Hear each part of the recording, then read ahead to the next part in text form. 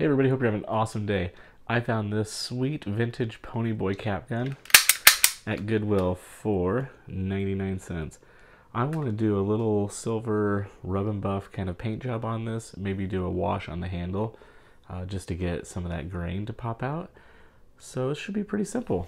Come on, let's do it.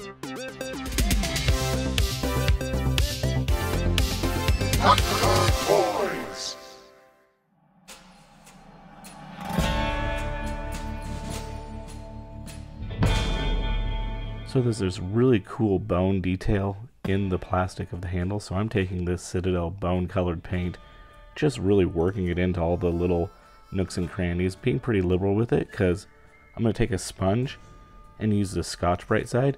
It's a little damp, carefully kind of scrub it down, and it'll just get all of the little details and make it look really awesome. Now with the metal, I used this AK True Metal gunmetal paint. It's an oil-based paint. I think it has wax in it.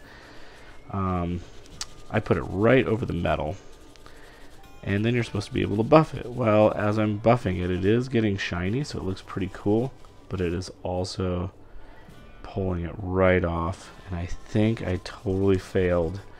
I think I should have done a primer first, masked it all off, done a primer, and then done that, because I think because I'm doing it right onto the metal of the gun, it is just not sticking. So, you know, that was my bad. I probably should have thought of that, but I thought this would be a fun, quick, easy one, and ends up it's going to take a little bit longer. So what I'm going to do is I'm going to take some paint thinner, strip all this off, get it back down on the metal, then I'm going to mask this off, prime it, then do it over the primer. I think that's going to work a whole lot better.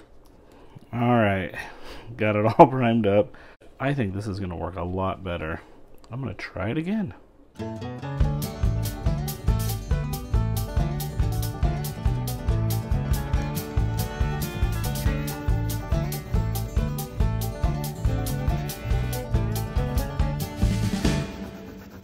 Alright, I'm buffing it and it just pulled it right off again, so bummer.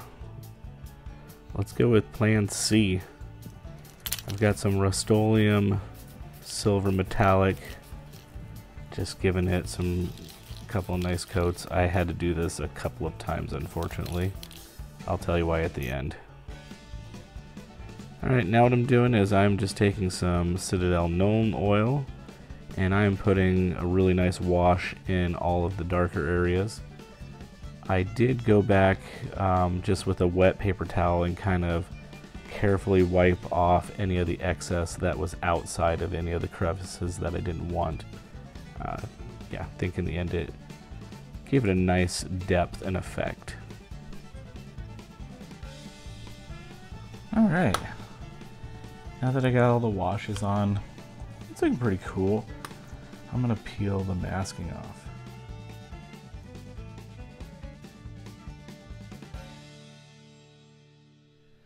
Okay, so this thing was a pain in the neck. It did not go planned at all how I thought it was going to go.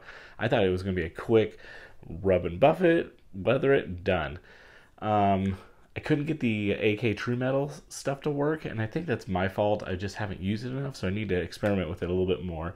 Then when I was spray painting this, I had pretty much an empty can of Rustolium silver metallic, and I was spraying it. It was looking really good, and then right at the end it just went and splattered all over it. I was like, oh no. So I had to wipe that all down.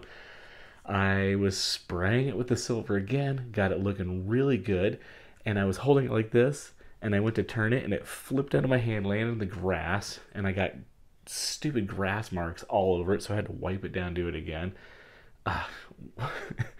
Total pain in the neck, but I got it to work. And you know what? It was 99 cents. Not a big deal. Sometimes these things are a little bit frustrating, and you just got to work through it and figure it out. And I think it turned out pretty good in the end. Let's take some finished shots of this.